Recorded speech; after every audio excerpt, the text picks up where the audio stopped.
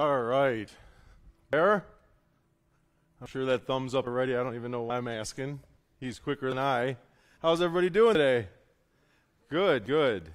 Church, as always, it's a blessing to be here with you. And as always, for those of you that join us online, I really wish that we could spend this time together in person. And I know for a lot of you it's not possible. So we thank God that even though we might never get to meet you on this side of this earth, we know because of what Jesus has done, we'll be together for eternity in heaven. Amen? Now, church, last week we heard the conclusion of Jesus' Sermon on the Mount. And we were asked some questions that were meant to get us to stop and evaluate our lives and our walk with the Lord. One of those questions, if you remember, we were asked, what is our faith based off of? Is it based off of vicious wolves in sheep's clothing and what they told you about God? Or is it based on true biblical faith from God himself? Now, church, this is a very important question that we need to ask ourselves. Because the truth is, Jesus has already told us that our faith can be far better and greater and stronger than it is today. I know that's kind of hard to swallow, and it might even sound insulting a little bit, but it's not meant to. The truth is, when Jesus was telling us about storing up treasures in heaven and not to worry about what we'll eat, drink, or wear, Jesus said, that's why I tell you not to worry about everyday life. If God cares so wonderfully for these wild flowers that are here today and thrown in the fire tomorrow, he will certainly care for you. And then Jesus openly declares, why do you have so little faith? Now, before we go any further, we need to really stop. We need to stop and look at, what is faith? Right? What is it? It's a word that we hear a lot, but what does it mean? Because the world has a lot of answers for this question of what is faith. But the truth is, the only answer we need is the biblical answer, right? So what is faith? Now, as we continue to follow the life of Christ here on earth, we're going to find that last week was the first time that Jesus addresses our lack of faith. And here's the thing, it won't be the last time either. So, church, the question of the day of what is faith is a very valid question. And today we're going to be looking at the difference between having a little faith and a lot of faith. Now, often I've heard people in the world, and even in church, say that faith is simply believing in God, which sounds good and all, doesn't it? But really, that's an unbiblical lie. In James chapter 2, we find the truth that tells us, you say you have faith, for you believe there's one God? Good for you. Even the demons believe this, and they tremble in terror. How foolish. Listen, church, demons, the man of lawlessness, and even Satan believe that God is real. And they even know more about God than most people do. But they do not have faith in God at all.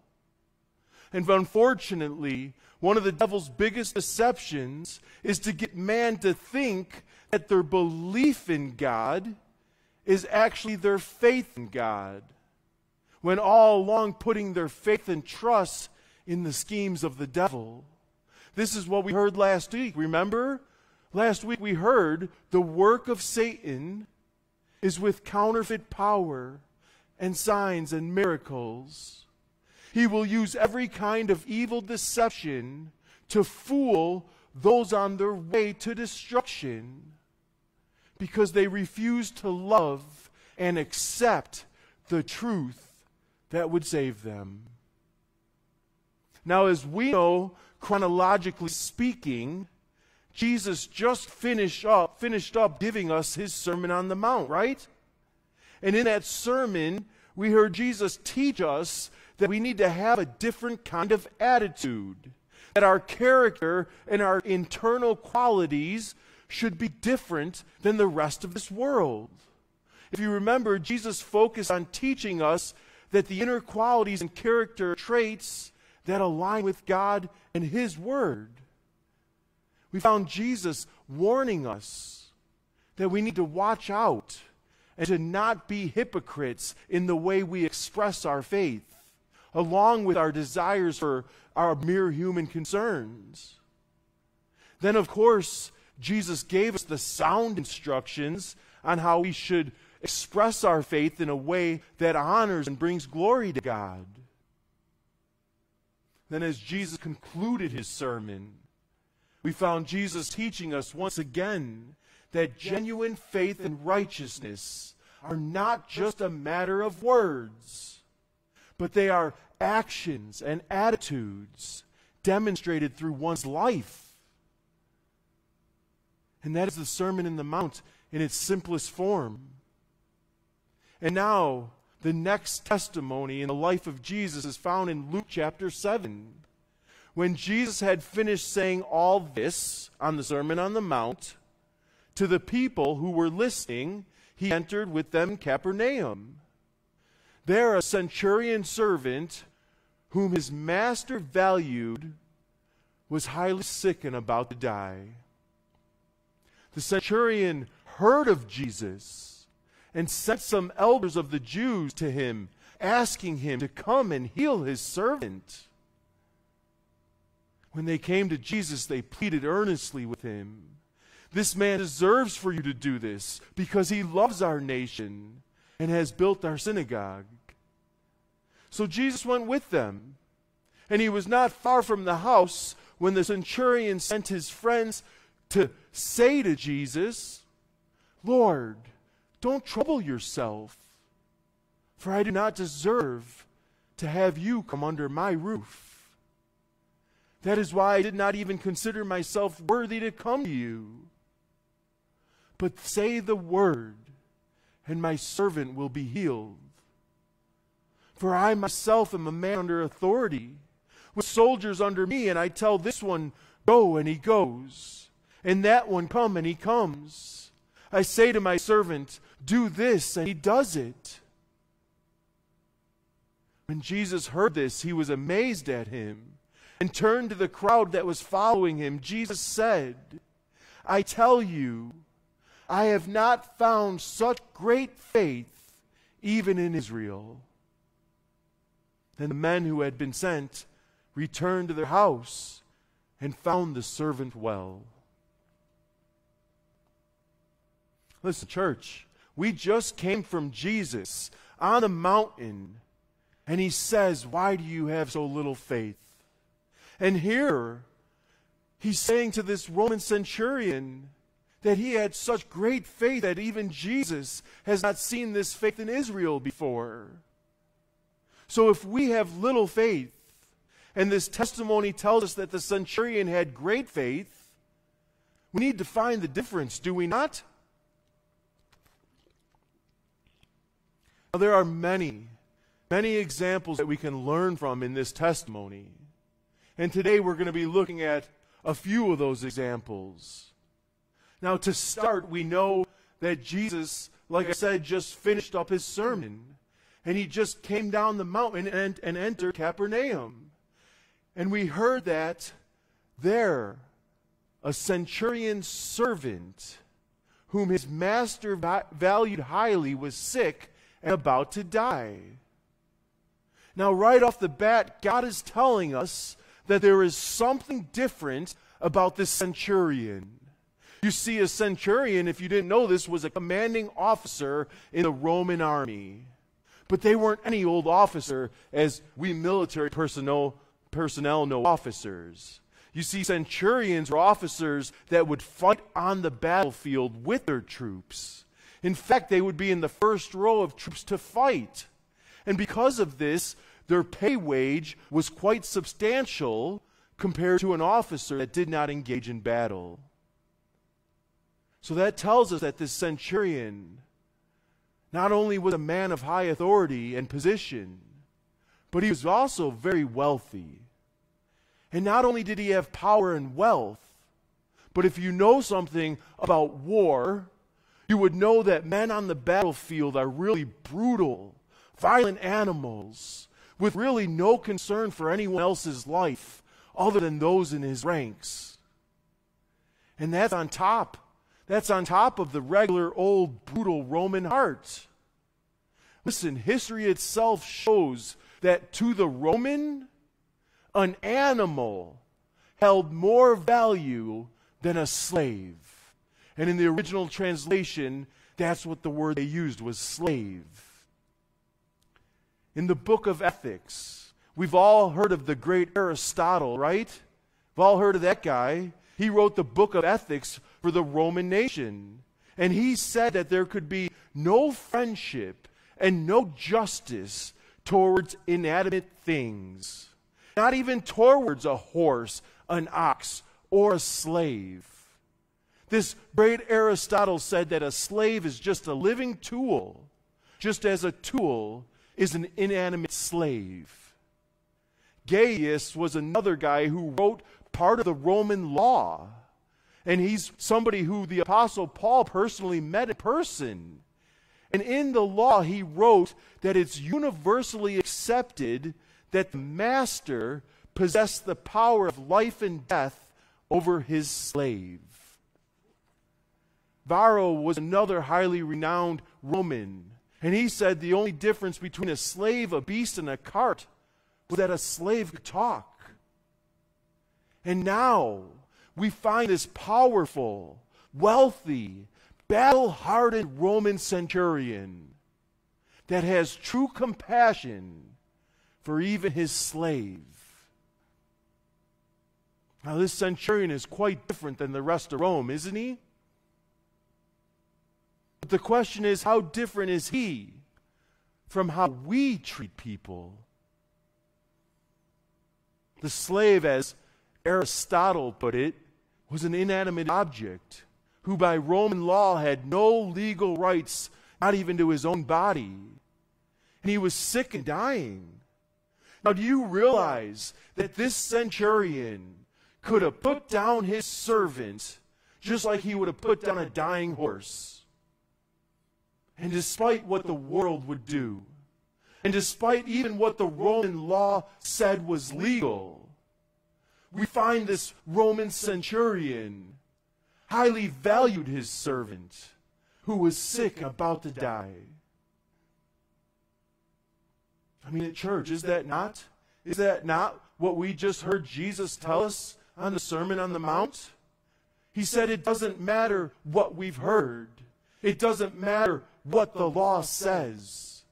Right? Love your enemies and pray for those who persecute you, he tells us. And while this servant wasn't the centurion's enemy, by all world standards and by Roman law, the servant was a piece of property. And the only difference between this piece of property that was sick and dying and one that was still useful to the Roman was that this one could talk. But the centurion highly valued his servant. Listen, Philippians chapter 2, verses 3 through 5 tell us that we followers of Christ are to do nothing out of selfish ambition or vain conceit. Rather, in humility, value others above yourselves, not looking to your own interests, but each of you to the interest of others. In your relationship with one another, have the same mindset as Christ Jesus. And that church, that is the first thing that we can learn from this Roman centurion, who Jesus said had great faith. Value others above yourselves by having the same mindset as Christ Jesus. Listen, this centurion certainly demonstrated that truth. In fact, he valued his servant so much that verses 3 through 6 tell us that the centurion, next one, Todd. It's all right, brother. The centurion heard of Jesus and sent some of the elders of the Jews to ask him to come and heal his servant. When they came to Jesus, they pleaded earnestly with him, saying that this man deserves you to do this, because he loves our nation and he has built our synagogue. So Jesus went with them. Now listen, here's another history lesson. Most of us don't realize this, but at this time, in this centurion's life, Rome itself had about 67 gods. And that doesn't include their 12 main demigods. And in the midst of this heathen nation, we find a Roman official who not only chose not to follow along with Roman laws, but we find him also not going to any of the 79 or so gods of his own people. But instead, the centurion that heard of Jesus, this Jewish man, he went to him instead, asking him to come heal his servant. Now listen, anybody that's been in the military knows, especially a military officer, in foreign land, it would take great faith to trust these people that I'm here to govern, right? I'm here telling them how they should live their lives. Do you think they're probably going to tell me what's right or what's wrong? I know I lived in that life kind of for a while in Afghanistan. It was very hard to trust any of those people because some of us didn't want us there. But this centurion, he did trust the people with the things that he heard about Jesus. And not only did it take great faith to put trust into Jesus, it also took great humility. It took great humility to say, listen, my 79 gods, they ain't doing it. They're not helping me. My friend that I care about is still sick and dying. So I'm going to go see this Jewish guy that I've heard about, this Jesus.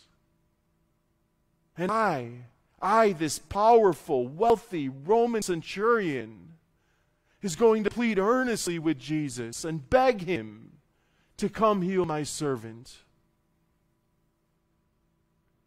Now, church, we all know that Proverbs 3 verse 5 tells us, trust in the Lord with all your heart and lean not on your own understanding, right? Listen, the centurion heard of Jesus, and came and asked him to heal his servant. This shows us that he trusted Jesus with the life of someone that he truly valued and loved. And not only that, but it shows us that he did not lean on all the nonsense understanding and false gods that Rome and the rest of this world offered him.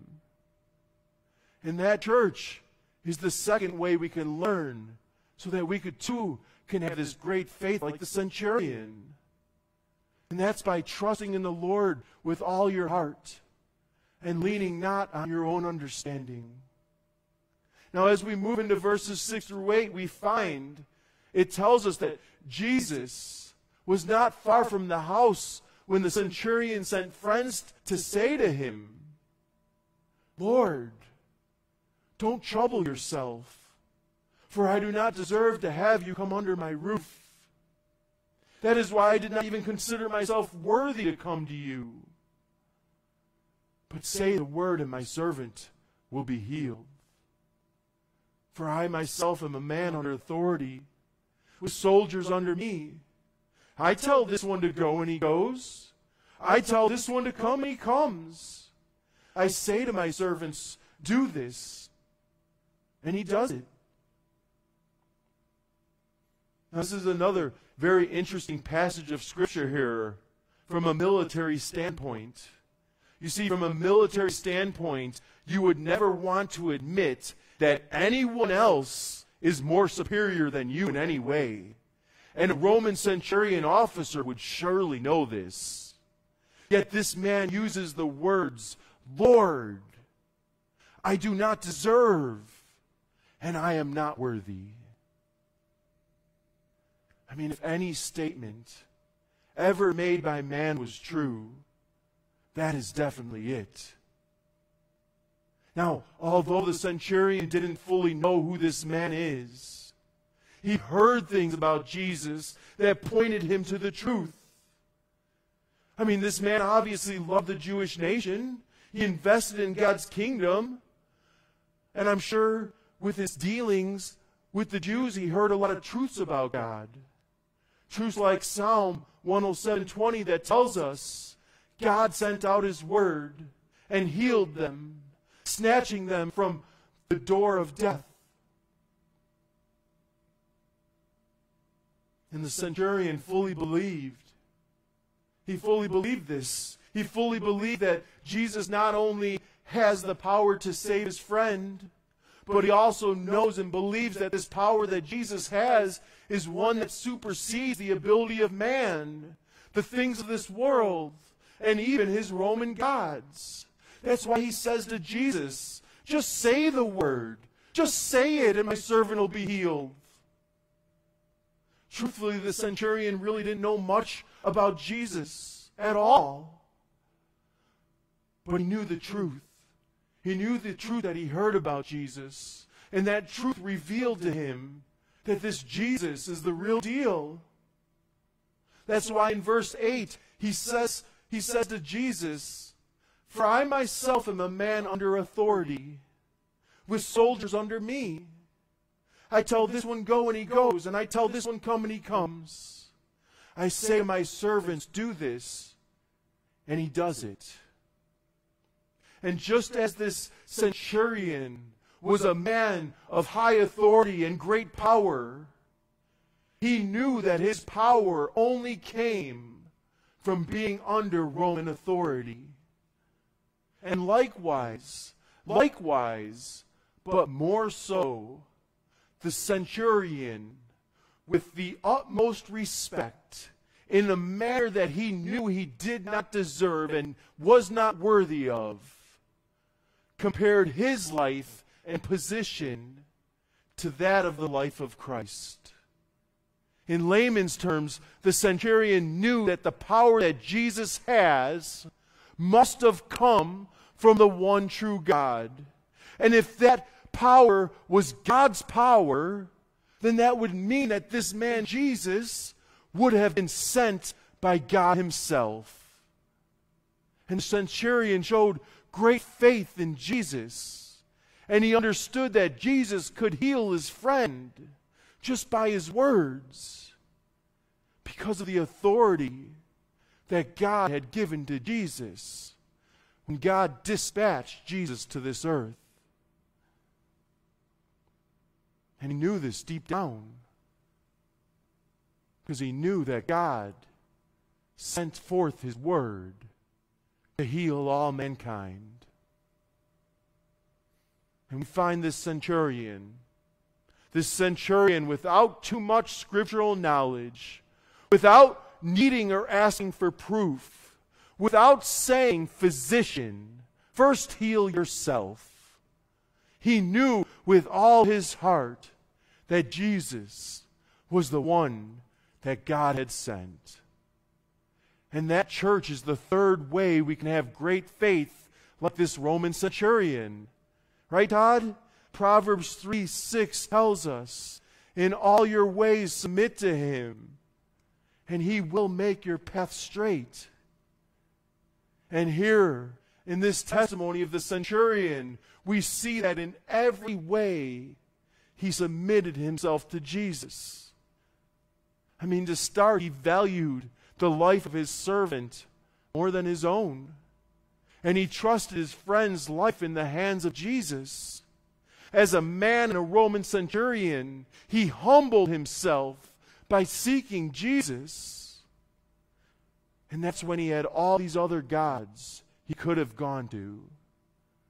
But instead, he came to Jesus and begged Jesus to heal his friend. As a powerful centurion officer in the Roman army, he submitted to Jesus by calling him Lord and saying, "I do not deserve and I am not worthy of being in your presence." And this is because he knew that Jesus was sent with the authority from the one true God. And because of this, verse 9 tells us, when Jesus heard this, he was amazed. And turning to the crowd that followed him, Jesus said, I tell you, I have not found such great faith, even in Israel. Then the men who had been sent returned, and they got to the house and found that the servant was well.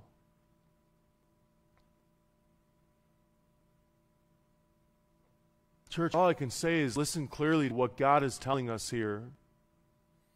And I say us, because for us this is another one of those beneficial blessings that God is giving us by giving us the opportunity to look at Christ's life in a chronological order. You see, we know that Jesus just came down from the mountain. And one of the last things that Jesus told us is not everyone, right? One of the last things Jesus told us, Todd, is not everyone who calls out to me, Lord, Lord, will enter the kingdom of heaven. Only those who actually do the will of my Father in heaven will enter.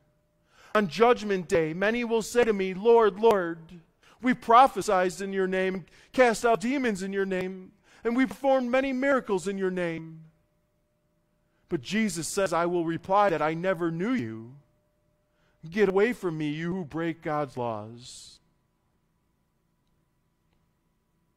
Listen, church, when we talk about this man, Jesus, we are literally talking about the one and the only one that God has sent to be the author and finisher of our faith. As we will hear Jesus tell us later on, all authority in heaven and on earth have been given to him. Listen, church, Jesus is the authority over heaven and earth. We know that in the beginning was the Word, that was Jesus. And the Word, Jesus, was with God. And the Word was God. He, Jesus, was with God in the beginning. We know that through him all things were made. And without him nothing was made that has been made. In Jesus' life. And that life is the light of all mankind. And the centurion, he recognized this in Jesus. And that's why he said, just say the word, and my servant will be healed. So church, let's go back to the question of the day. And that is, what is faith? Because now we know faith. Faith is not simply believing that God is real. Now, to sum up the matter of what we just heard about the great faith of the Roman centurion and the little faith of Israel, and even of those of us who follow Christ, in James chapter 2, there's a passage of Scripture, and when we compare this truth to the great faith of the centurion, we find that it continues to expand on what Jesus is telling us about great faith versus little faith. James chapter 2 tells us, what good is it? What good is it, dear brothers and sisters, if you say you have faith, but don't show it by your actions? Can that kind of faith save anyone? Suppose you see a brother or sister who has no food or clothing, and you say, goodbye, and have a good day. Stay warm and eat well. But then you don't give that person any food or clothing. What good does that do? See, you see, faith by itself isn't enough. Unless it produces good deeds, it is dead and useless. Now, some may argue, some people have faith, others have good deeds. But I say, how can you show me your faith if you don't have any good deeds? I will show you my faith by my good deeds. You say you have faith, for you believe that there is one God. Good for you. Even the demons believe this, and they tremble in terror. How foolish. Can't you see that faith without good deeds is useless? Don't you remember that our ancestor Abraham, he was shown to be right with God by his actions when he offered his son Isaac on the altar? You see, his faith and his actions worked together. His actions made his faith complete. And so it happened, just as the scriptures say, Abraham believed God, and God counted him as righteous because of his faith. He was even called the friend of God. So you see, we are shown to be right with God by what we do, not by faith alone. Rahab, the prostitute, is another example. She was shown to be right with God by her actions when she hid the messengers and sent them away safely down a different road.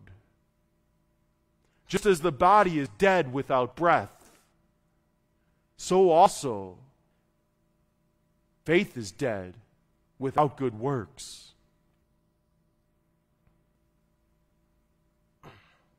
Listen, church, we often compare, and unfortunately, we compress our belief in God with our faith in God. And that should never be. As James said, you say you have faith because you believe there's one God? Good for you. Even the demons believe this and they tremble in terror. How foolish is that? Abraham believed God, and God counted him as righteous because of his faith. Listen, church, Abraham didn't believe that God is real. Abraham knew that God is real. And Abraham believed the promises of God. And he put his faith in what God told him to do. Now listen, in no way, shape, or form do any of our actions here on earth have anything to do with our salvation. We know this, right? Ephesians 2:8 tells us, for it is by grace you have been saved, through faith. And this is not of yourselves. It is the gift of God, not by works, so that no one can boast. Listen, church, there is nothing we ever did to contribute to our salvation other than create the need for us to be saved. Midweek, we know this. We know Ephesians chapter 2, verse 10 goes on to tell us, for we are God's handiwork, created in Christ Jesus to do good works, which God prepared for us in advance to do. You see, faith by itself isn't enough. God has work for us in Christ Jesus to do. And unless the faith we have produces good deeds, it is dead and useless.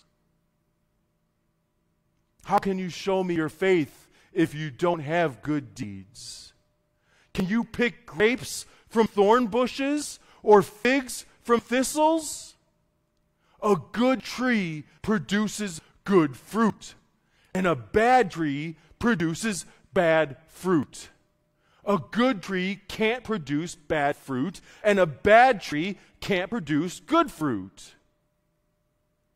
What good is it, dear brothers and sisters, if you say you have faith, but don't show it by your actions? Can that kind of faith save anyone?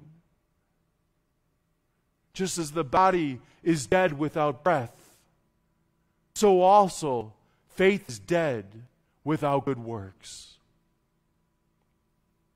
Listen, our good deeds never contribute anything to our salvation. However, the good deeds that come from us are a result of a result and our evidence of our salvation. And when the Bible says good deeds, they're not referring to the actions that we have, the actions of holding the door open for some sweet old lady while slamming that same door in our enemy's face. Right? Where's the faith in that? The only good deeds that we can possibly have come from the obedience to Christ and Christ alone. So, church, as we come to a close, we can safely say with certainty that the testimony of the Roman centurion and the teaching in James chapter 2 shows us the important lesson about having faith in action. You see, faith by itself isn't good enough. Unless it produces good deeds, it is dead and it is useless. And we've seen that this centurion had great faith because of his actions. The centurion believed Jesus was the one to heal his servant. So he came to Jesus begging him with a humble and respectful heart, acknowledging Jesus' authority and demonstrating trust in Jesus' power. We've seen the Roman centurion's great faith in action through his selfless concern for even his slave. The centurion believed Jesus' abilities to heal, and his actions aligned with his faith as he begged Jesus to help. Listen, God teaches us that faith without works is dead. If you don't believe that, then I would have to say, why do you have such little faith in what God clearly tells us in His Word? I mean, we just heard God emphasize to us that genuine faith should be evident through His good deeds lived out in our lives.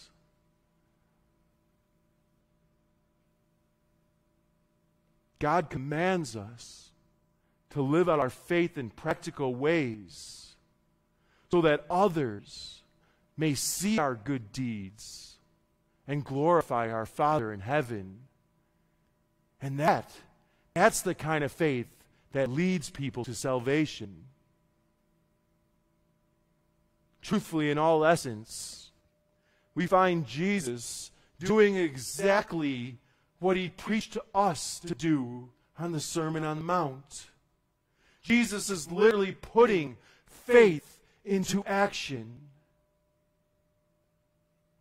Listen, the truth is faith and works go hand in hand.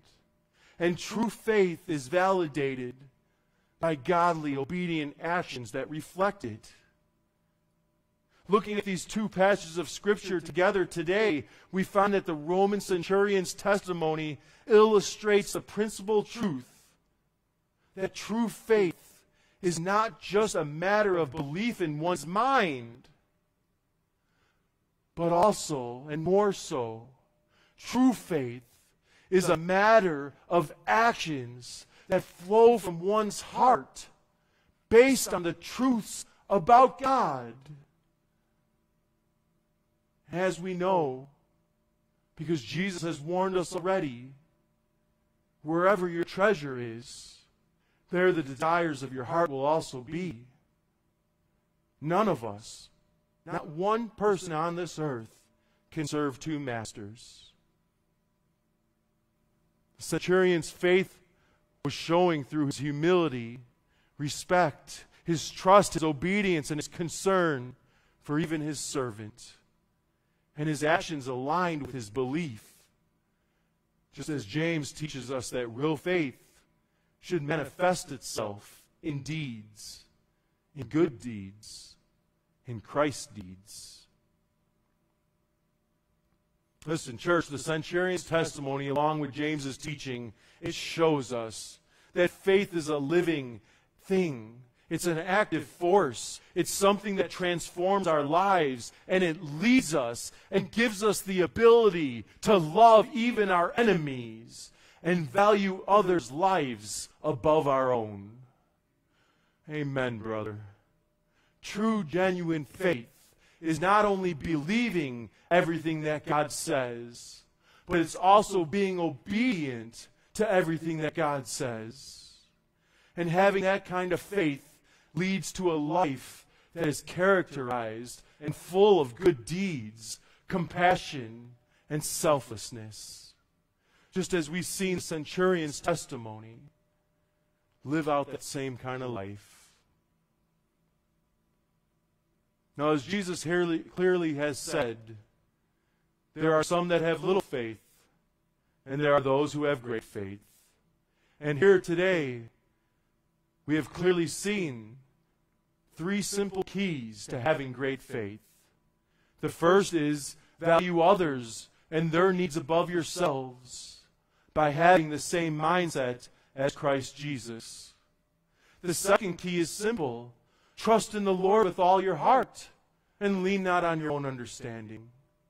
And the third key is in all your ways, submit to Him, and He will make your path straight. 79 plus gods that this centurion could have chose to seek help from. But instead he came to Jesus, and Jesus made his path straight. Listen, people who have great faith are simply people who act on the truths and promises that most people choose not to. Yes, there are truths in Scripture that are hard to believe, but we believe them because we know this is what God says. And then with great faith, we humble ourselves and we trust God and we stand on the truths that He tells us. And then we put our faith into action when needed. So church, let me ask you, what is it that you're not believing about God? What is it that's causing you to have such little faith? It's a valid question. It's a very valid question. You know, almost every week since we've been looking at Christ's life in a chronological order, and this is almost 7 months now, so almost every week somebody comes up and says, wow, I feel like that sermon was just written just for me. I feel like you actually knew what I was going through. And I would always tell you, as I've told every one of you, it just God so happened that chronologically, this is the message that we find in Christ's life today. Amen. So church, where's your faith at? What's going on in your life that you need to increase that faith with?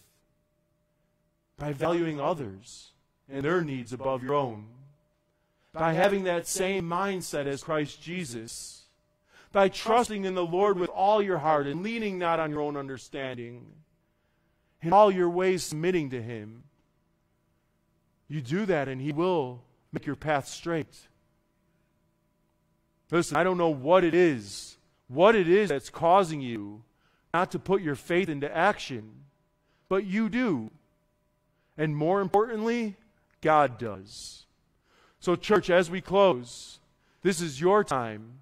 This is your time to come to the Lord with what you've heard and come to Him and ask Him to forgive you for being sorry or forgive you for your lack of faith. Seriously, come to God with a humble and respectful heart, knowing that you do not deserve and you are not worthy to be in His presence. But because of God's great love for us, He allows us to. Ask God. Ask Him to show you where you need to trust Him more. And once He shows you, because He will show you, so once He does, put your faith into action and do what God tells you to do. Amen? Amen. Now, like I said a few weeks ago, church, you don't have to come to the altar to do your business with God. God knows your bodies, right? He knows your limitations. You can stay right where you're at. There's nothing magical about coming from here to there, right? Doesn't make a difference, does it? We do our business with God where we're at, right? Now, there's nothing wrong with coming to the altar, especially if you want to pray with somebody. I'm not against that in any way, shape, or form. But what I'm saying is, God knows you. He knows exactly where you're at right now. He's given us this message today for a reason, because He wants all of us, not just you, not just me, not just Andy. He wants all of us to have a greater faith than we did today and yesterday and the day before. And He's given us the ability to do so. All we have to do is trust in what He tells us through His Word. It's that simple, isn't it? So, church, this is your time. I'm going to close this out in prayer. And as I close this out in prayer, if you know deep down in your heart there's something that you haven't been trusting God about, this is your time to come to Him in your own prayers with Him and ask Him to forgive you and ask Him to help you build that faith. Amen? Amen. Father God, I thank you, Lord. As always, I will say it till the day I die. Thank you, Lord, not just for the gift of salvation, as wonderful as it is, and it's the thing we needed the most. You've given us more gifts than salvation. You've given us purpose. As you say, Lord, you've come here to give us life and life to the fullest. And Lord, when we live that life with you, when we set aside our flesh, when we become that living sacrifice, when we truly value others above ourselves, we get to experience that life that you have for us. So, Lord, I thank you, Father, for giving us the gift of your Holy Spirit that leads us to all truth. I thank you, Father, that in the midst of whether we go to the left or whether we go to the right, your gentle, still voice is always there telling us this is the way to go. Father, you know more than anyone that we're like ignorant, ungrateful children at times. We say, no, we don't want that. God, my whole life I've been telling you no, so I know this better than anyone else. And despite how many times we say no, you say, I don't care. You are my handiwork that I created through my Son, and I did that for good works that you have to do and that I've planned for you to do in advance. And Lord, I know more than anybody, I have not lived up to all the good works that you've asked me to do. And I'm sure my brothers and sisters haven't either. And I thank you for forgiving us, Lord, that we cannot always be who you called us to be. And I thank you that your patience, your love, your grace, and your mercy, and your unfailing love will be here with us forever. But Lord, don't let us just live in that love. Discipline us when you have to so that we can get up out of our seats and we could be the men and women that you called us to be.